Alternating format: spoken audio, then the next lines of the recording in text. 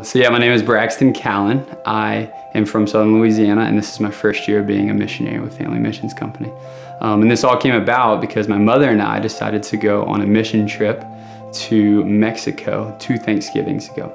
It was just an opportunity for both me and her to just like live out our faith together and engage in that. And so when I went, it was a very powerful trip for me. I'd been involved for the past 2 years in a former missionary organization called Focus, and I absolutely loved it. But when I came here, it was just an incredible witness to see the missionaries in particular. I saw that they lived out something called gospel poverty, which I saw an additional freedom in the missionaries that I'd never seen in anyone before. Just the joy and just the radical dependence on the Lord, as well as just their incredible spirit of thanksgiving in all moments and all times, just constantly thanking the Lord.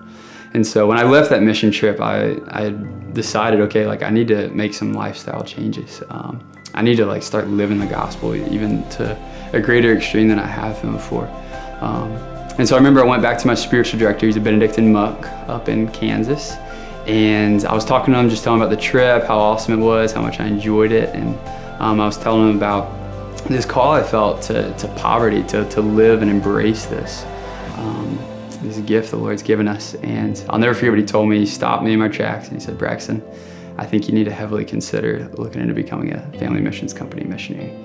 And at the time, yeah, my heart just dropped. I was like, okay, yes, whatever you say, like, you know, whatever the Lord wants is what I do, is what I responded. And of course, like any good Catholic, I didn't look into it at all. I just kind of ignored that call, that direct thing from my spiritual director, and just kind of continued my way on doing my ministry.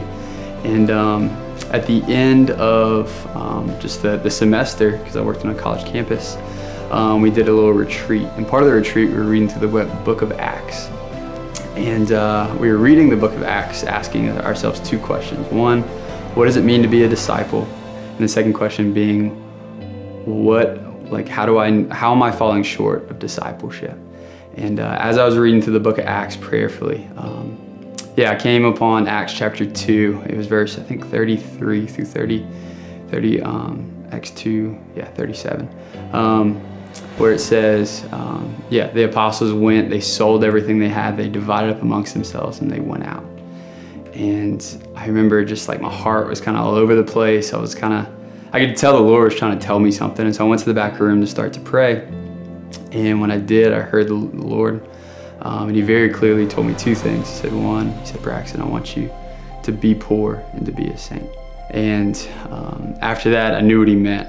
And so after that, I came on a come and see down here, and the Lord just really moved my heart in ways that it's never been moved before. And that is why I'm here.